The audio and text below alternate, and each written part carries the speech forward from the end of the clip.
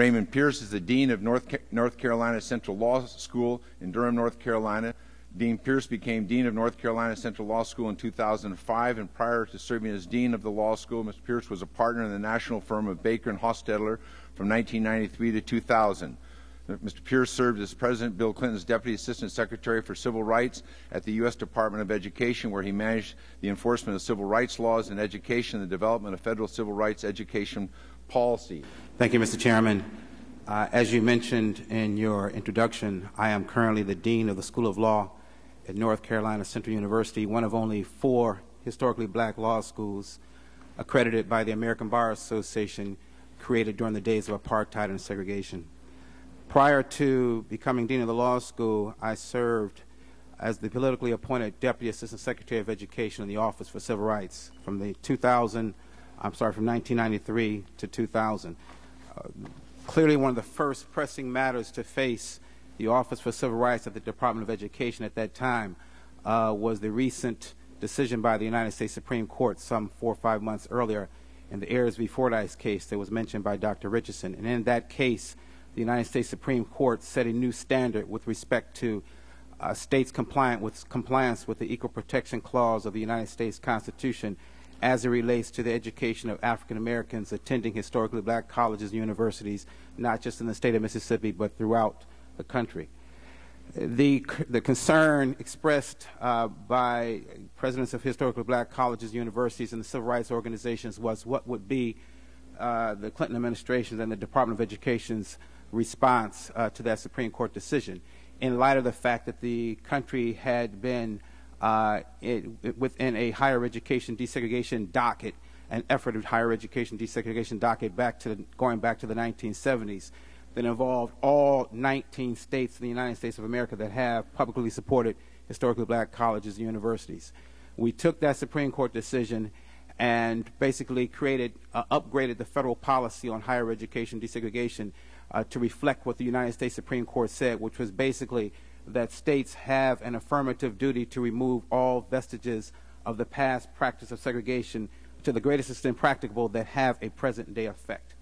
Up to that time, we were operating under the old 1978 higher education desegregation policy, which basically was a 2-part policy designed to remedy the past practice of segregation by enhancing and strengthening historically black institutions to provide them with the educational opportunities that heretofore had been constricted because of days of apartheid and segregation.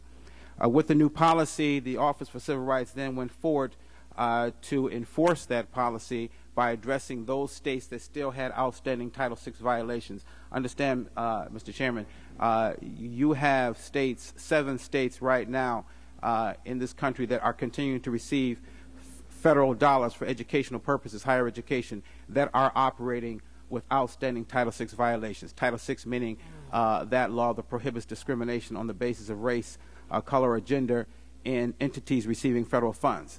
I would question whether if there was a state in this country receiving federal funds for environmental purposes and yet that state was in violation of federal environmental protection laws, if that state would still be able to receive federal funds for its environmental purposes. But that is what you have going on here in our country.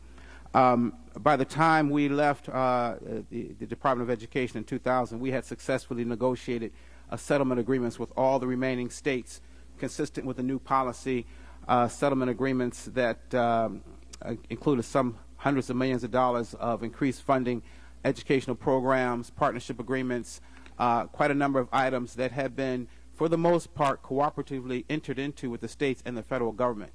Unfortunately, at the conclusion of our administration, it did not take long for at least for me to begin to hear calls and cries that states were retreating from those commitments, so much to the point where you probably have a clear case of a breach of contract between the federal government and states that had committed to doing certain things to bring their states in compliance with Title VI of the 1964 Civil Rights Act and address all concerns as enunciated by the Supreme Court with respect to the Equal Protection Clause of the United States Constitution.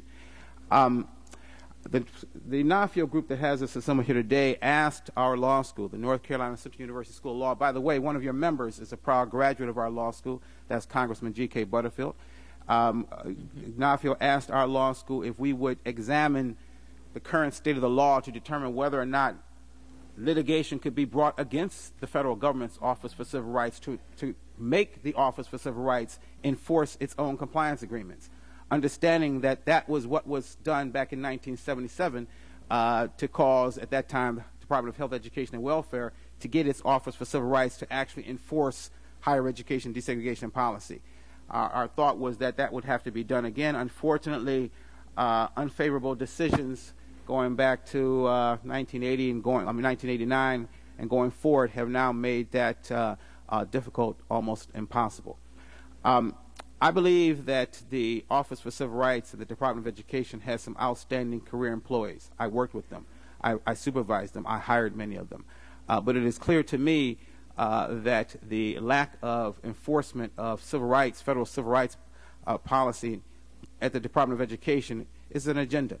It is because it is not high on the list. The action is not wanted and appreciated, and therefore states are beginning to retreat from not only their commitments, but also engage in policies, educational policies that are quite frankly adverse to the health and well-being of historically black colleges and universities.